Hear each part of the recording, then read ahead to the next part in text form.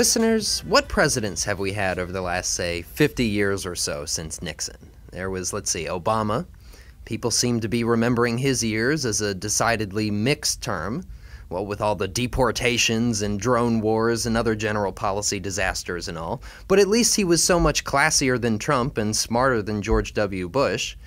We know the problems with Clinton and with H.W. Bush, who started this whole forever war thing in the first place. Then jumping back a bit, people like Carter, after he was president, well, we kind of like him then, but as president, we remember him as a sort of feckless and useless leader, kind of like Ford, as a matter of fact. Only Ronald Reagan really retains this demigod-like status reserved for former presidents.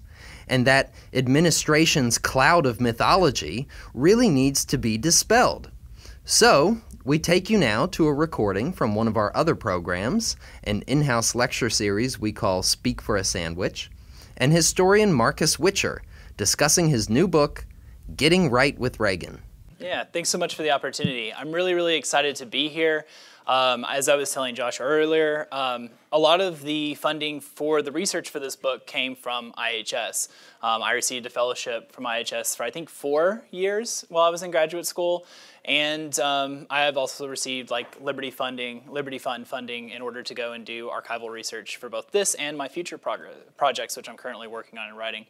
So IHS has played a tremendous role in sort of my intellectual development. It's played a tremendous role in enabling me to have the resources to actually go to the archives, right? Simi Valley's a long ways away from the University of Alabama. So to have the resources to go to the archives and actually dig up the research, etc. So I want to give you guys a huge thank you, because what you all do really does make a difference in people's lives like me. So thank you so much. Whether you work in programming or whether you work in sort of resources for academics, it really does make a difference. Today I'm here to talk about my forthcoming book, Getting Right with Reagan, The Struggle for True Conservatism. The title of the book was actually put forward by a member of my committee. He was like, there's this book back in the day called Getting Right with Lincoln that talked about sort of Lincoln and who he was. He goes, your book is about, right, the Reagan, who the true Reagan was. So why not call it Getting Right with Reagan? And that's largely what the book attempts to do, is it attempts to understand how conservatives viewed Reagan during the 1980s. Surprisingly, they were actually quite upset and frustrated with the Reagan administration for not getting more done. By the end of Reagan's 2 terms, people like Richard Viguerie, a new right activist, are talking about the failure of the Reagan Revolution. There's a real sort of discontent within the conservative ranks when George H.W. Bush becomes president. The belief is that they had this golden opportunity and they really failed. They really had failed to enact any meaningful change. Now, that was a really pessimistic view. There were some conservatives who obviously well, no, we fundamentally changed the tax code. We continued, although they probably didn't give President Carter any credit, we continued the trend of deregulation, right, et cetera. So not everybody was down in the dumps.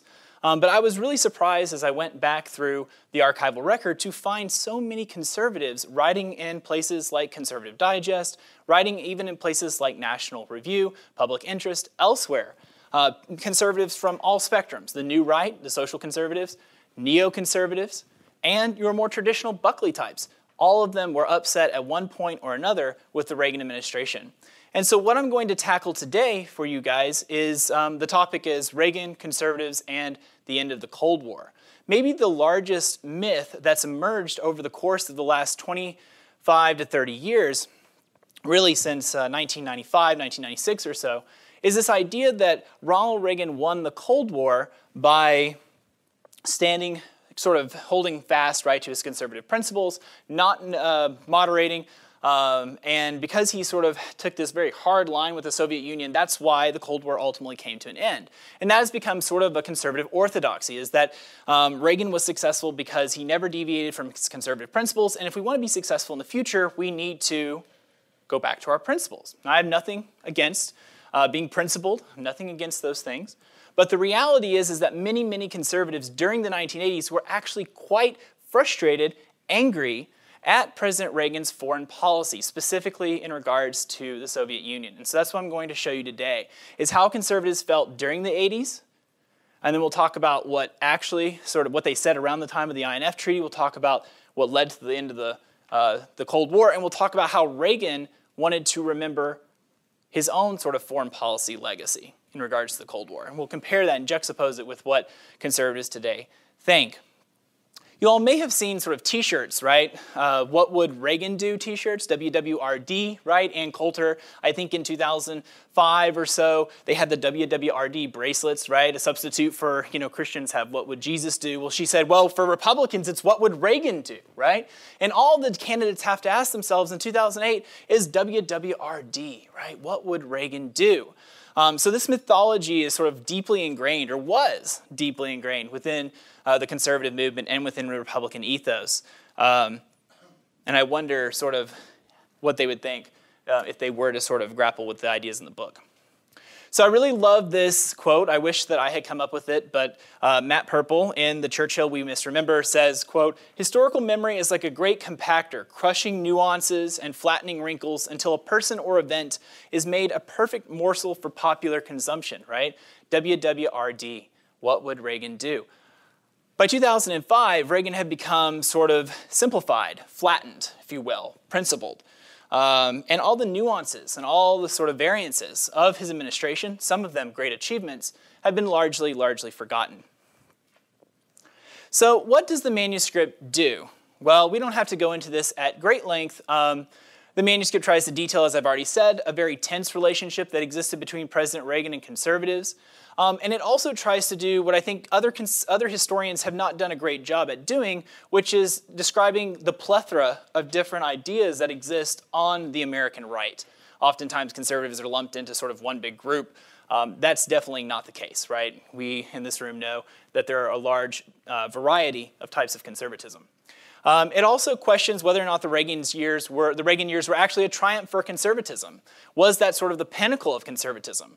My next book on Clinton actually argues that the 90s were actually the pinnacle of conservatism, and that more conservative legislation and achievements were probably achieved during the Clinton administration, partially because of the work of Gingrich and the Congress, than were actually accomplished during the 1980s. And the third thing is that it examines the interconnectedness of politics, memory, and myth, building among American conservatisms this evolution of Reagan's legacy, etc. So that's what the manuscript does. We don't have to focus on this a whole lot. We can come back to this in Q&A if anybody has any questions about evidentiary base. These are some of the archives that I visited, right? Mainly the Ronald Reagan Presidential Library, the Hoover Institution archives, etc., the Fee archives. Okay, so what do other historians say about the end of the Cold War? There are really like four schools of thought, okay? The most popular among historians is that Gorbachev deserves pretty much all the credit, most of the credit, for the end of the Cold War. His policies of glasnost and perestroika undermined the Communist Party, and by undermining the Communist Party, it tore apart basically the one thing that was holding this together, right? The threat of force, right? And coercion by the Communist Party. So that's the predominant school in sort of the historiography. There's another school of largely leftist historians who argue that Reagan actually prolonged the Cold War. Because of his militant rhetoric, the Soviets were ready to basically bring about an easing of tensions, but Reagan prolonged it because he made sort of aggressive actions against the Soviets. If only he had been, maybe more like Jimmy Carter or something, right, the Cold War would have ended sooner. Reagan definitely did say some things that extended the Cold War, but I'm going to make an argument that that's not tenable. There's the Reagan Victory School, which is like the opposite of the last school that we just mentioned. They basically say there's some very good academics in this school who argue that Ronald Reagan deserves the credit for the end of the Cold War, right? It was his policies, his economic policies, his sort of ramping up of military spending, SDI, etc., that forced the Soviets to come to the negotiating table because they couldn't afford to keep up with U.S. military spending. Once again, I don't think that school's correct. I think there's some merit to some of the things that school says, but not entirely correct. The fourth school of thought, I think, this is where I sort of fit in, is that Reagan and Gorbachev worked together to set the foundation for the end of the Cold War. And this narrative gives credit to people like George H.W. Bush, right, who actually oversaw the dissolution of the Soviet Union, whereas other schools, George H.W. Bush is seemingly not important at all. Either Reagan was successful in doing it or Gorbachev had set things in motion to such an extent that it doesn't really matter what the Bush administration did from 1989 to 1992. All right, so let's go ahead and jump into it. I want to give you just a little bit of backstory. We don't have time to go into all the different wrinkles, right? All the different pieces of foreign policy where conservatives were upset with Reagan. But here are just a couple of examples to sort of give you a sense that it wasn't just Cold War issues that they were upset about. They were upset about the sale of advanced airborne warning systems and control systems to Saudi Arabia, okay? Argument was that this undermined Israel's security. Terry Dolan specifically wrote wrote in the press at great lengths about how this was undermining Israel. Reagan actually had a showdown with the Israeli prime minister where he basically said that the president gets to make foreign policy for the United States, not foreign leaders, right? Could just imagine, right? Democrats saying that today, right? They'd be torn apart, right, by the Israel lobby, condemned, right, for being anti-Israel. Reagan was attacked on those sort of merits by people like Irving Kristol, Norm Podhoretz, and others. Taiwan, Reagan accepted China's 9-point plan for Taiwan, which including reduced weapons sales from the U.S. Once again, very much upsetting American conservatives who were dedicated to maintaining Taiwan's independence and security. Conservatives were also very, very hostile to Reagan because of what they perceived as his lack of public response to basically the crackdown in Poland in 1981. We now know that there's a new book that just came out that shows that the CIA was engaged in a lot of covert operations in Poland and helped Solidarity to a large extent. But conservatives at the time didn't know that, right? And so people like Norman Podhoretz and others were very, very, they voiced their concerns and their frustrations with Reagan for not doing more in media. Conservatives also in 1981, 1982 really wanted a much more aggressive foreign policy towards the Soviets, including an embargo on technology and grain shipments to the country. Reagan had sort of mocked Jimmy Carter for his embargo of grain to the Soviet Union, but when he got into power, he was torn about whether he had sort of American business interests versus sort of humanitarian concerns when it came to the Soviets. And oftentimes Reagan fell on the side of American industry and not on the side, at least initially, of what they might call the sort of moral aspects. And I'll show you a cartoon here in a little bit where conservatives mock him using cartoons. So this all prompted Norman Podhoretz in 1982 to write an extended column. It's very long. It's a great source. It's like, 7 or 8 pages. It's called The Neoconservative Anguish Over Reagan's Foreign Policy. And in this, he systematically dismantles the idea that Ronald Reagan had had any achievements in the foreign policy arena in his first 2 years in office.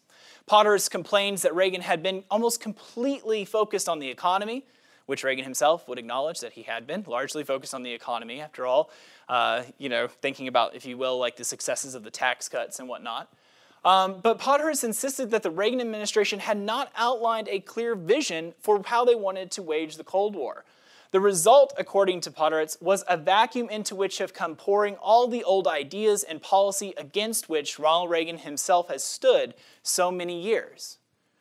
Podhoretz continues, specifically talking about the Soviet Union, to say that Reagan had actually even followed a strategy of helping the Soviet Union stabilize its empire rather than a strategy aimed at encouraging the breakup of that empire from within.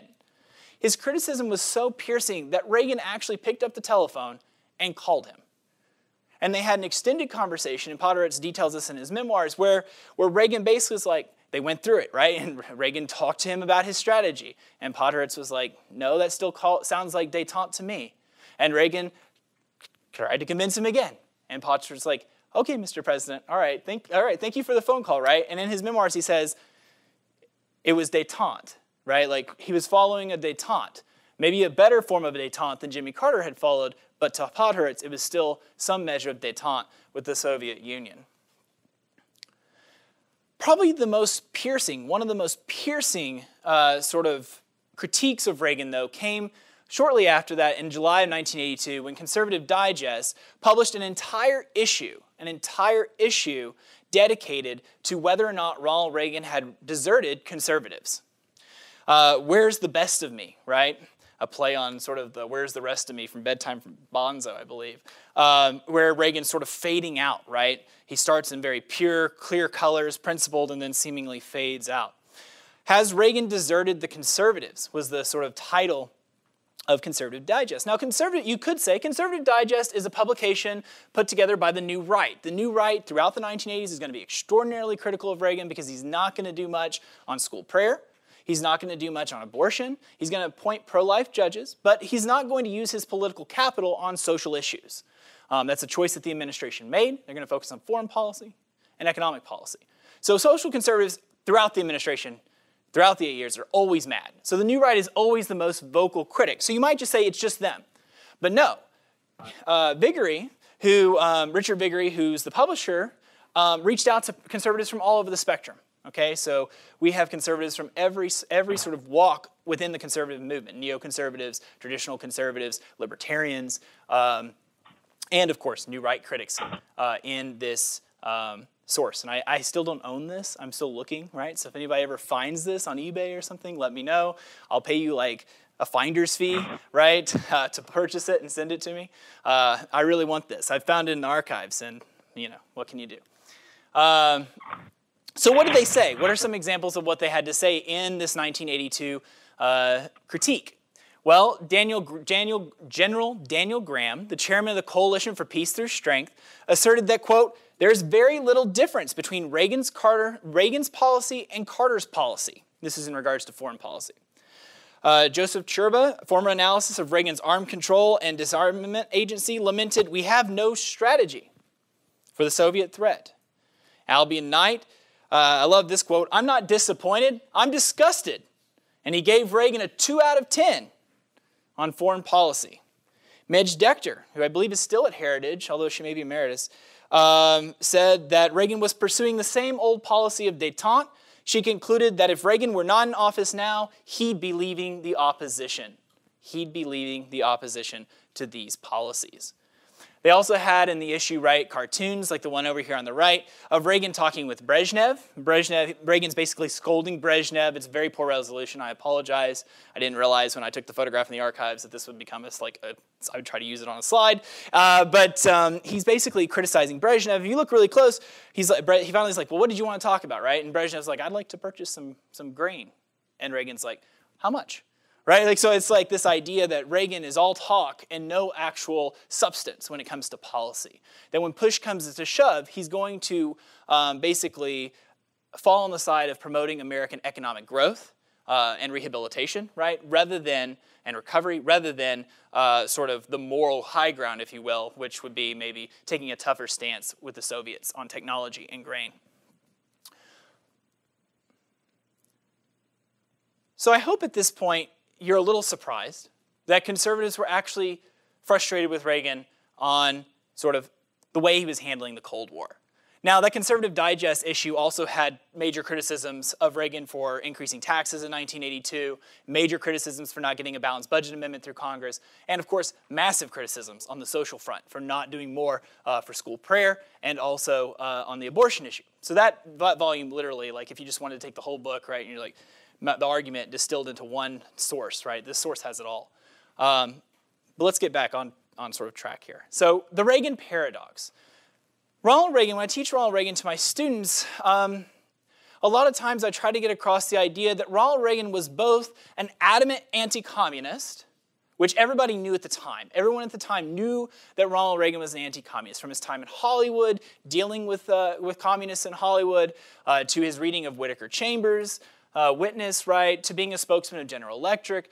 Reagan was an adamant anti-communist. He probably had the best anti-communist credentials in the country, which makes it even sort of more astounding at the criticisms that are going to come later on in this lecture.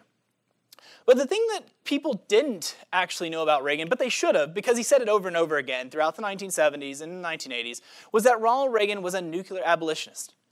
He believed in the eradication of nuclear weapons. He thought they were dangerous. He didn't think any civilization should have these. And he would love to see the day when they were completely eradicated. The problem is that Reagan's anti-communist rhetoric was heard. And Reagan's nuclear abolitionist rhetoric often was mentioned and then disappeared.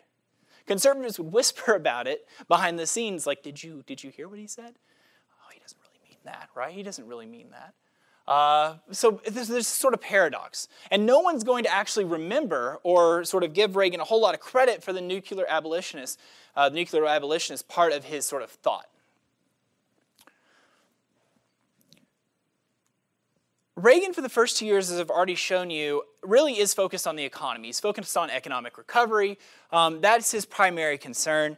There are some foreign policy initiatives, but in 1983 is the year that Reagan really becomes more assertive. And it's the year that conservatives really, really praise Reagan for what he's doing.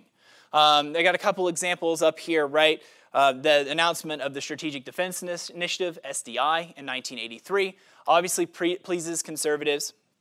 Reagan, though, saw SDI not as a sort of activist measure against the Soviet Union, but a defensive measure. That if we had SDI technology, if we had a missile shield, right, where we could shoot down potentially incoming Soviet missiles, it would make nuclear weapons irrelevant, that we wouldn't need to have nuclear weapons. So SDI, from Reagan's view, was actually part of his strategy, right, to get to a world where we wouldn't have to have nuclear weapons. The Soviet Union didn't see it that way. The Soviet Union was convinced that Reagan wanted to launch a preemptive strike on the Soviet Union, that he was willing to do that. The KGB put into place Operation Ryan early on in the 1980s, right after Reagan comes into office, which is basically, if you hear anything about this, right, be looking, because we think it's a possibility. Matter of fact, we think it's a likelihood that this president is not like Richard Nixon, who would go out and say terrible things about communists and then would work with them, right, the sort of founder of détente, right, with Kissinger. They say he's not like that. He actually means the crazy stuff that he says. And so the Soviets are extraordinarily afraid, right, that SDI is just part of Reagan's ploy to make it to where the United States could launch a preemptive strike on the Soviet Union. So it's an extraordinarily destabilizing policy, at least from the Soviets' point of view, and in terms of Cold War and sort of superpower relations. Reagan also decides to go ahead and keep a promise that he made, which was to deploy Pershing missiles to Western Europe in response to the Soviets having SS-20s posted in Eastern Europe. Okay? This is something that Carter had agreed to. Reagan came into office and said, I will do the same thing. This ultimately in 1983 leads to negotiations breaking down in Geneva over nuclear arms. Okay? The Soviets walk away from the table. Reagan and Secretary Shultz say they'll be back, but nonetheless, right, they walked away. Reagan also escalates his rhetoric. Of course, right, the evil empire speech given at the 41st Annual Convention of the National Association of Evangelicals, where Reagan really paints the Cold War in the starkest of terms, the starkest of ideological terms, a battle between good and evil, and implores social conservatives to not sit on the fence and to not embrace the nuclear freeze movement, but rather to basically recognize that this is a conflict between two fundamentally different societies, one espousing sort of Western liberal values and the other who, of course, oversaw the Gulag. All of this contributes to 1983 being the year of fear, the year of fear. To the Soviets, as I've already said, SDI represents a break. It represents a real danger. The threat of mutually assured destruction, MAD, right, which had kept the world from potentially using nuclear weapons, is now threatened by the idea that the United States might be able to get this technology which would allow a preemptive strike. Also, flight KAL-007 is shot down from the United States to Korea. It's a Korean airliner. 269 passengers die, including 63 Americans. It's shot down by the Soviets. It strayed into Soviet airspace. The Soviets monitored it for 2 hours and then shot it down. 269 people are killed. And I think what troubled Reagan the most was the fact that they'd had 2 hours to contact the Americans, and the Americans were never contacted. Americans learn about it. He learns about it the next day.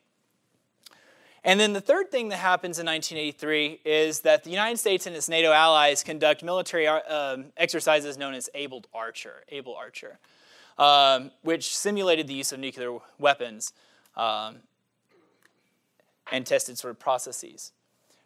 The Soviets pick up on Able Archer when it happens. The KGB, right? We had a double agent in Britain, London at the time, Oleg, and I forget his last name. They pick up on Operation Ryan. They know, or excuse me, on Able Archer. They know what's happening, but it looks really real.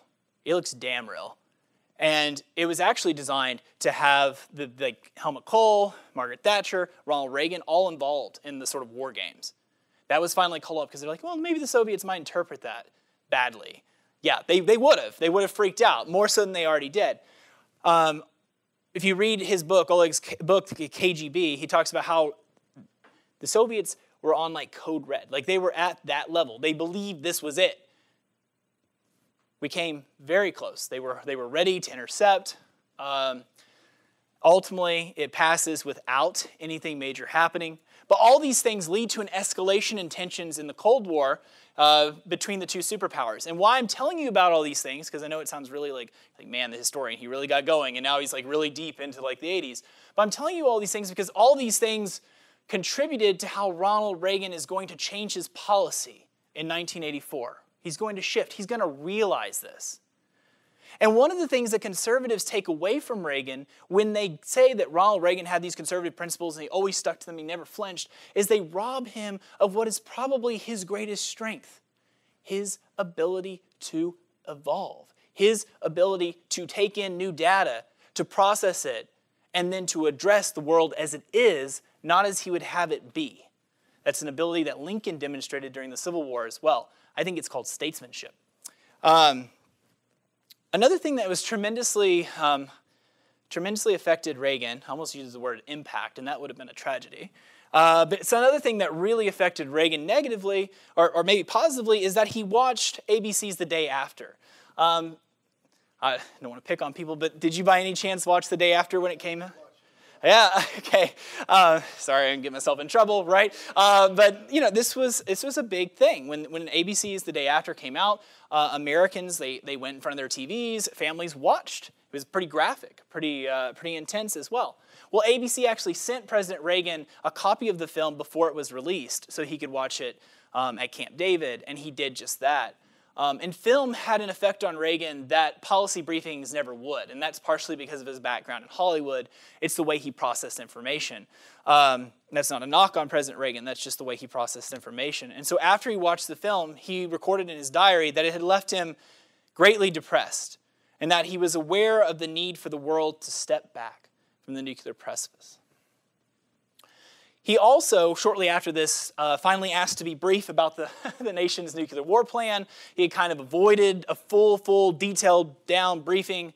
When he gets it, he defines it as the most sobering experience. And in his memoirs it said, in several ways, the sequence of events described in the briefings paralleled what was shown right in the ABC movie. And so the KAL crash, right, where the Soviets didn't reach out to the United States, made Reagan think. He asked Secretary Shultz, he asked others, he was like, why didn't they talk to us? What if this was something bigger? What if it wasn't just 269 people, right? What if it wasn't just almost 300 lives that were lost? What if it was a nuclear issue? What's a nuclear issue? What could happen? What's going on with the lack of communication between our countries, that they can't pick up the phone or they can't go back channel and get in touch with us within 2 hours? Likewise, news comes from Britain. News comes from London. They send across Oleg's report, right? They send it across the Atlantic to the White House, and Reagan gets to read about how the KGB interpreted Able Archer. And he's like, they couldn't possibly actually think that we would preemptively strike them, could they? We're a civilized nation. There's no way we would ever do that. They can't believe that, but they did. And Reagan started to get a sense of the effect that language and words had upon the Soviets and the KGB, the effect that his sort of, the things that he said could potentially have upon civilization, the existence of civilization. And so the day after Able Archer ended, Reagan makes his first public appeal for the total elimination of nuclear armaments. He says, quote, I believe there can be only one policy for preserving our precious civilization in this modern age. A nuclear war can never be won and must never be fought. I know I speak for people everywhere when I say our dream is to see the day when nuclear weapons will be banished from the face of the earth. And then in January, he sits down with Secretary of State Shultz, right, and they draft a new sort of foreign policy. Now, Reagan had said some of these things, at times in campaign stops, in speeches, other things like that. But in January of 1984, they really start to solidify it into a policy. And they decide to shift their public tone. And every once in a while, Reagan will deviate from this, right? If you're thinking about Mr. Gorbachev, tear down this wall, right? Every once in a while, Reagan will deviate from this, and he'll be praised by conservatives when he does. But for the most part, their goal after January of 1984 is to establish better working relationships with the Soviets, marked by better cooperation and understanding. And I think it's really important to note that this shift in the Reagan administration took place a full 15 months before Secretary Gorbachev, right, comes into power. Reagan is ready to begin really working with the Soviets on arms reductions.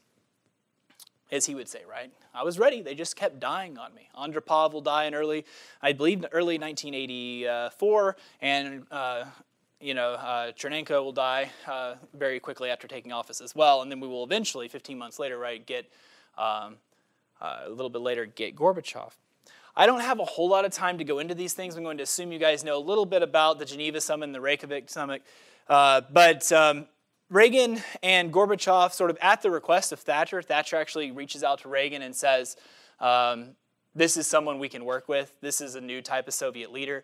Gorbachev was the only leader of the Soviet Union born after the October Revolution. He represented a new generation. And he does bring new ideas, in some ways similar to what Andropov had wanted to do when he took office, but was unable to do because of his age and some other constraints. Gorbachev faces a dire situation within the Soviet Union. Alcoholism is rampant. Financially, there are major problems from the war in Afghanistan. They're overextended. Domestically, they need more consumer goods. It's always a problem. And the only way to sort of achieve these things is to try and ratchet down the Cold War conflict. And so Gorbachev is pushed to negotiate with Reagan in a sense because he's got some real serious domestic concerns. And he's promising reforms. And if he's going to achieve reforms, he's going to have a cooling of tensions with the United States. And so Gorbachev and Reagan decide to meet. They first meet at Geneva, November 19th and 20th, 1985. Reagan at Geneva talks about how he'd like to see a future where there are no nuclear weapons. Gorbachev sort of, okay, that's nice. That's really idealistic. But they're actually they get along really well. They're shuffled into a separate room, as you see here, right? This photograph is probably staged. But nonetheless, they're set down. They have what is described by both of them to be a very frank, but a very positive conversation in terms of building trust between one another. Trust between one another. And a belief that they could potentially work together. They start to build this relationship. Reagan always said that the reason why they had nuclear weapons was because they didn't trust one another. That was the major reason. If we could only establish the trust, then maybe we could address the arms issues after that. So the Geneva Summit breaks up without there being a whole lot done concretely, but they agree to meet again at Reykjavik. And conservatives are losing their minds after Geneva. They're extremely concerned because this doesn't look good. The president was just reelected, right, in 1984, and they had hoped that 1984, a Reagan without the obligation of having to go back before the voters would mean a stronger Reagan, a more aggressive and assertive Reagan, not a Reagan willing to sort of sit down with the Soviets and potentially give away SDI in negotiations, which is their great fear. They're not sure what's going on with Reagan. Why is he negotiating with the man who's the head of the evil empire? This obviously doesn't speak for everyone within the conservative movement, but there were many who had concerns, including Jack Kemp, Richard Viguerie, Howard Phillips, and others. They are so concerned that they sit down with President Reagan before the Reykjavik Summit. And they're like, listen, you're not going to give away SDI, are you? And Reagan says, well, no, I'm not going to compromise away. I'm not going to give away SDI. I might offer it to the Soviets as well, which Reagan will continually do. He'll tell Gorbachev, you're concerned about SDI. You don't need to be concerned about SDI. I'll give you the technology for SDI, right? We can share the technology because Reagan's goal is not to launch a preemptive strike. It's to ultimately get rid of the weapons altogether. But Reagan starts that meeting with conservatives by basically telling them that Gorbachev is indeed a different type of Soviet leader, to which some conservatives in the room laugh. sort of an indignant sort of response to Reagan believing that he truly was different, right, than others. When Reagan goes to Reykjavik, October 11th, 12th, 1986, right, he famously walks away from the table. They had Gorbachev and Reagan they came very, very close to making a comprehensive deal on intermediate ballistic missiles. They almost did it, but at the end of the day, Gorbachev once again put out there that Reagan would have to keep SDI in the laboratory for 10 years. That would be the condition for the agreement, that he promised that SDI be confined to the laboratory for 10 years. Which honestly wasn't that bad of a request. Most people in the Pentagon would have told you if you'd asked them that it probably was going to be 10 years before SDI was going to be ready to be out of the laboratory anyways. But Reagan, who is really the one, maybe not the only, but one of the predominant believer in SDI, says no, there will be no condition like that. And he walks away from the table. You can look at his face, he's extremely pissed at Gorbachev that he threw this condition on him right at the end of the conference. And so conservatives celebrate. They're like, yes, no deal was done, right? We preserved SDI. The evil empire is still the evil empire. But negotiations continue, right? Behind the scenes. Their teams continue to negotiate. And what that ultimately comes to, the sort of fulfillment of the talks that have taken place at Geneva and at Reykjavik, is ultimately, of course, the INF Treaty, which is signed at the Washington Summit. And this is where we can get back to some of the nice, juicy quotes from conservatives being outraged at President Reagan. William F. Buckley, the editors of National Review, were so upset with the INF Treaty that they dedicated an entire issue of National Review and titled it Reagan's Suicide Pact. Reagan's Suicide Pact. It featured Jack Kemp, Henry Kissinger, and Richard Nixon, who wrote their first column together since Watergate. They thought this was so important that they should come together and write a criticism of President Reagan for what he was trying to do. Their criticisms largely took three forms, and this is going to sound very familiar. The treaty was not verifiable. It left the Soviets with significant advantages in conventional weapons, which it did. And they questioned if the treaty was motivated by domestic political concerns. Does anybody know what domestic political concerns might be at play here? Okay. That's right. Iran-Contra had broken, I think about a year or so before, late 1986. I wasn't sure. Anyways, around that time, it had broken. Reagan's under pressure, right? We have all sorts of investigations into this. Reagan, for the first time in his administration, the public doesn't trust him. The public had always trusted Ronald Reagan. And even if everybody else thought he was wrong, he could poll and he could see, right? Not that he relied on polls, because he didn't. He's not President Clinton. But he could see, right? Like the people are with me. The people, they trust me. But for the first time, people started to believe that maybe Ronald Reagan wasn't telling the truth, right? Maybe he had lied to the American people, and that really affected him. So it's possible, conservatives said, right, that maybe Reagan was being influenced by this hit from Iran-Contra. Let's look at what Nixon and Kissinger had to say. They insisted, quote, that any Western leader who indulges the Soviets' disingenuous fantasies of a nuclear-free world courts unimaginable perils.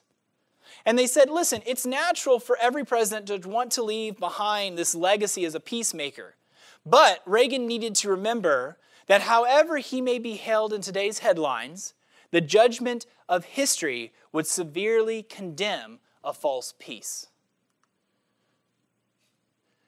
And so the criticisms of Reagan in National Review are quite strong.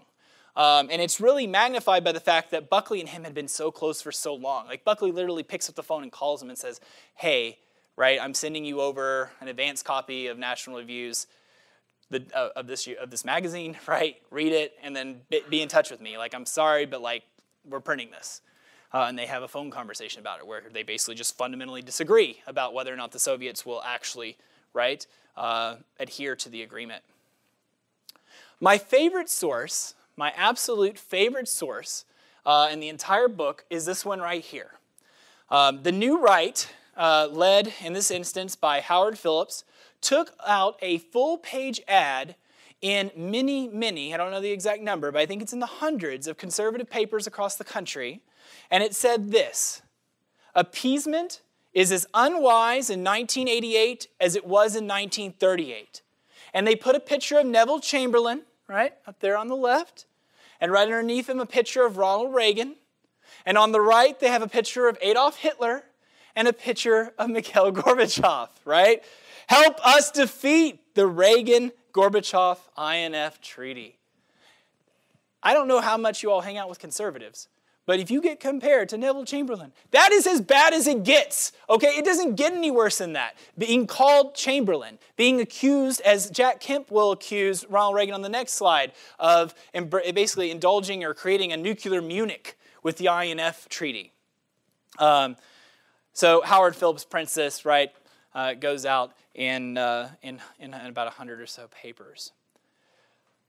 So what happened with the INF Treaty? Like, if you know your history, you know the INF Treaty passed. It passed overwhelmingly. Most conservatives in the Senate supported it. But Senate conservatives did they did propose holdback amendments and modifications in an attempt to torpedo the treaty.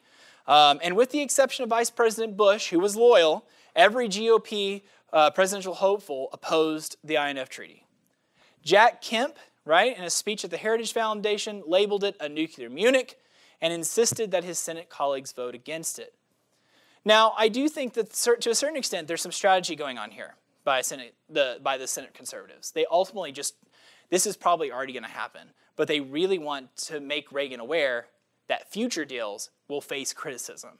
And so he's already given away what amounts to 5% of our nuclear weapons, right? We need to really hit him as hard as we can so that he recognizes there will be pushback if he wants future deals. So there's some strategery, right, if you will, going on here. All right. So how did the new right respond to the INF Treaty? Well, I've already given you, right, Howard Phillips's full-page ad in the Washington Times. How much worse could it get? Well, Howard Phillips, once again, exclaimed that Ronald Reagan is a very weak man with a strong wife and a strong staff, and added that Reagan was a useful idiot for Soviet propaganda. He even then went on NPR and repeated it, right? When he was pressed, he's like, no, that's exactly what I meant. He's a useful idiot for Soviet propaganda. Richard Viguerie, another New Right activist, asserted that Reagan is, quote, now aligned with his former adversaries, the liberals, the Democrats, the Soviets. We feel alienated, abandoned, and rejected by the president. Viguerie called Reagan an apologist for Mikhail Gorbachev and exclaimed that the INF Treaty represented a splitting of the blanket. Conservatives will file for divorce and never reconcile again. Paul Weyrich, another New Right member of the New Right, labeled Reagan as a weakened president, weakened in spirit as well as clout, and not in a position to make judgments about Gorbachev. So what actually happened? Well, Reagan and Gorbachev do ultimately, right, sign the INF Treaty at the Washington Summit. It's actually probably the biggest achievement of Ronald Reagan's foreign policy career, I would say. It's the monumental achievement, the destruction of 2,692 weapons, 846 American, some 1,846 Soviet weapons. About 5% of their overall arsenals are destroyed. It's his principal foreign policy achievement. He had others. I'm not saying he didn't have other foreign policy achievements, but when you teach this to a survey class, you're hitting this, all right? This is something you're talking about. To get this agreement, though, Reagan had to actually ignore conservatives. And not just, the far-right folks. No, he had to ignore large swaths of the conservative movement in order to get this agreement. Gorbachev, Shultz, Reagan, all in their memoirs said that the INF Treaty and the relationship that Reagan established with Gorbachev set the foundations for a peaceful end to the Cold War. That this is what set the foundation that President Bush would build off of, and that Gorbachev would give Gorbachev sort of the wiggle room back home to make modifications to the Soviet system so that things could ultimately change. This presentation wouldn't be complete without a disastrously wrong quote from George Will, so we have to include it. Writing in Newsweek near the end of Reagan's second term, Will lamented how wildly wrong Reagan was about what was happening in Moscow. Reagan has accelerated the moral disarmament of the West, Will said. Actual disarmament will follow by elevating wishful thinking to the status of political philosophy. Will, sort of the money quote, though, is this. He exclaimed that December 8th, the day that the INF Treaty was signed, will be remembered as the day that the Cold War was lost. So thank you for that, George Will. Beautiful source, if you're me, right? Like it's, oh my goodness, the day that the Cold War was lost. And so when the 1988 election comes up, conservatives are actually, when Reagan's term is sort of ending, conservatives are actually quite reflective about what was accomplished. And when they look back, they got tax cuts in 1981, they got tax reform in 1986. There were other achievements along the way, but in terms of like fundamentally changing the nation in the same way that FDR changed the nation, which was the goal of the conservative movement, many of them actually feel that they failed, which I sort of led with at the beginning of the talk.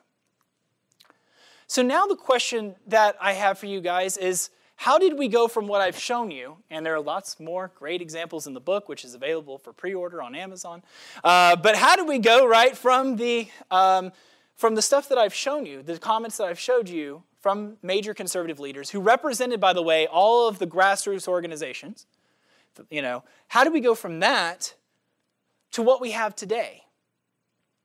How did that process happen?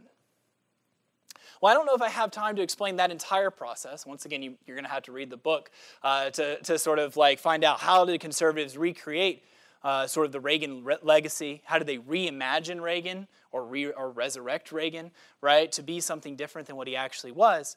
But what I want to talk to you about now is how Reagan envisioned his own foreign policy legacy. What did he think his own legacy was in regards to the Cold War? Ronald Reagan never claimed to have won the Cold War. Never claimed to have won it. Now, maybe he was just being humble. Okay? Maybe he was just being humble. That's possible.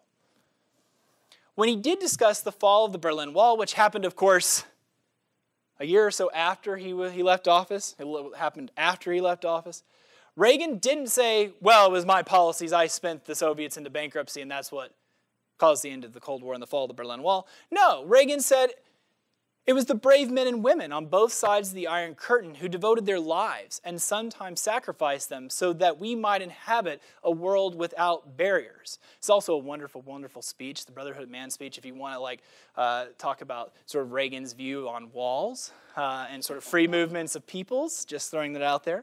Reagan also in this speech gave credit to Margaret Thatcher, right, Helmut Kohl, and Mikhail Gorbachev for their roles in ending the Cold War. While Reagan was not sure if Gorbachev had listened to him when he had called for the Berlin Wall to be torn down, neither he nor the rulers of Eastern Europe could ignore the much louder chants of demonstrators in the streets of Leipzig and Dresden, in the churches and schools, in the factories, on the farms. A once silenced people found their voice, and with it, a battering ram to knock down walls, real and imagined. Reagan concluded it was because of these people, it was because of them, that the political map of Europe has been rewritten. It was because of people longing for individual liberty, longing for political freedom, longing for individual rights, who came up, and it's also because of the Soviets miscommunicated, the East German police miscommunicated about whether or not they were going to shoot people when they approached the wall, and they decided not to. If they had shot folks, maybe the wall wouldn't have come down. But another matter. Reagan says, no, it was the people of Eastern Europe, right, who ultimately broke down these barriers and led to a collapse of the Iron Curtain. So how does the Reagan, one other thing that I do in the book is I look at the Reagan Library and Museum, okay, and I look at the museum exhibits, and I think about how Reagan wanted to remember himself through the exhibits. We know that Reagan actually sat down with the curators and created the text himself. A lot of that text comes from his own writings. Now, it's evolved and changed a little bit since Reagan passed away, or since Reagan left the political scene in 1994, the diagnosis of Alzheimer's. But nonetheless, right, I use the museum as a means by which to sort of think about how Reagan wanted to remember himself. And the foundation supposedly tries to carry on that sort of, that mission today, to sort of, push how Reagan wanted to remember, right, his own foreign policy legacy and his legacy writ large. And at the center, as you walk through the foreign policy exhibit, you have a room with all these different things that happen in the world. And then there's a doorway, and as you walk through the doorway, this is what you see. And unfortunately, there's a guy in the way, but this is what you see. You see a statue of Gorbachev and Reagan sitting there talking with one another. And all around the room are the summits. And the language on those things, the summits basically says it was this relationship, right, that they built that enabled the foundation for set the foundation for the end of the Cold War. That it was through negotiation, engaging your enemies, the people you disagreed with, right, and trusting but verifying, right, the famous trust but verify line, that ultimately led to an end to the Cold War. Interestingly, the Iran-Contra exhibit is right here as you're going through this door. So I'm not saying it was purposely placed there, but it's placed in such a location that your eye just might catch the screen and the statue instead of looking over here at the Iran-Contra exhibit. Although the exhibit does acknowledge what happened and I think is quite well done. So how did Reagan want to remember his role in the Cold War? Well, he never claimed to have won the Cold War. Indeed, he consistently gave credit to others, especially the people of Eastern Europe and the people in the Soviet Union who demanded that the Cold War status quo had to come to an end and who ultimately rejected communism. Reagan does deserve, and I think this doesn't get mentioned enough by non-conservative scholars, Reagan does deserve a ton of credit for believing and acknowledging the bankruptcy of communism as a system, and for inspiring nationalist movements such as Solidarity in Poland, and now we know supporting them with CIA covert assistance, and for his willingness to go against conservatives, against those in his own party, and to negotiate, to sit down and engage with his enemies. Over the course of the 1990s, however, many conservatives began to claim, and this really happens after Dole's dismal defeat in 1996, there is a reimagining that happens where conservatives begin to claim that Ronald Reagan won the Cold War single-handedly by confronting the evil empire, by sticking to his principles and demanding, that the wall be torn down, and that's what ultimately led to the end of the Cold War.